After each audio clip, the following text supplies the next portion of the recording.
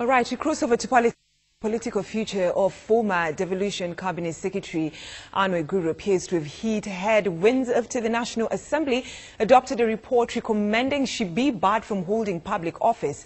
Now, members of Parliament adopted the Public Accounts Committee report that was probing the NYS scandal that also wants her investigated for her role in the scandal, as well as recommends a lifestyle audit be undertaken. The development comes weeks after Guru won the Jubilee ticket to vie for Kirinyaga governor.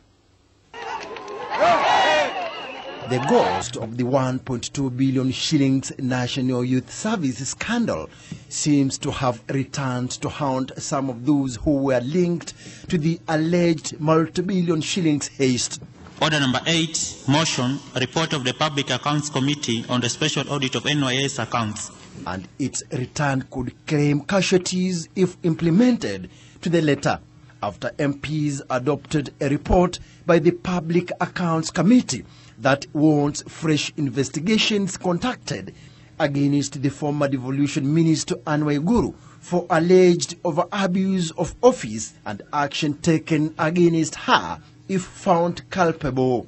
I hereby put the question that this House adopts the report of the Public Accounts Committee on the special audit reports of May 2016 on the accounts of the National Youth Service, NYS, volumes 1 and 2, laid on the table of the House on Thursday, March 16, 2017. Will as many as those opinions say aye? Aye. As many as the contrary opinions say nay? Nay.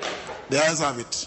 Waiguru will also be subjected to the process of establishing whether she contravened Chapter 6 of the Constitution, which provides that a state officer must bring honor to the nation and dignity to the office.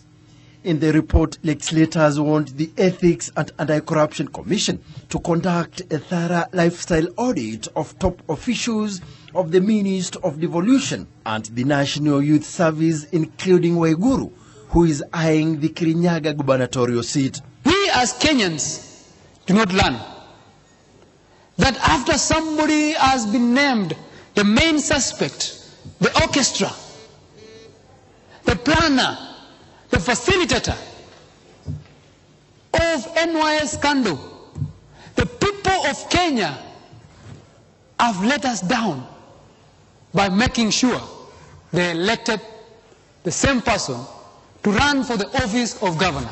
Kenyans who continue to wallow in poverty have not found an answer in that report. And I can't blame the committee, because obviously the committee has got limited capacity to unearth the kind of theft that was going on in the NYS. According to the PAC report, the judiciary is required to establish if former Principal Secretary Engineer Peter Mangiti should be barred from holding a public office if found guilty. How many personalities are you? Are you just one Josephine Kavura, or you had several Josephine Kavuras, one which comes to Parliament? The judiciary has also been urged to expedite proceedings of money laundering case against Josephine Kabura and 10 others implicated in the misappropriation of funds belonging to the National Youth Service.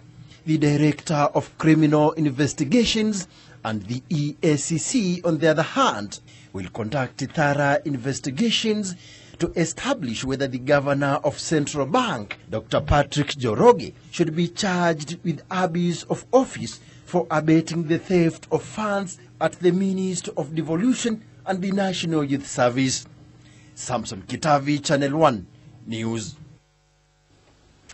All right, that report by Samson Kitavi brings us to the end of our bulletin. Thank you so much for watching and for keeping us company. This conversation continues on our social media platform. And of course, for some of the stories that we had for you tonight, visit www.kbctv.co.ke. And of course, tomorrow morning, my colleague Martin Mwanje will be giving us a detailed report on some of the stories that we had for you. My name is Brenda, and thanks to everyone who has made this bulletin a success, including our sign language interpreter on the bottom right of your screen, Susan Thuku, our news directors, camera people. Thank you so much, and God bless. Good night. Let's do this again tomorrow.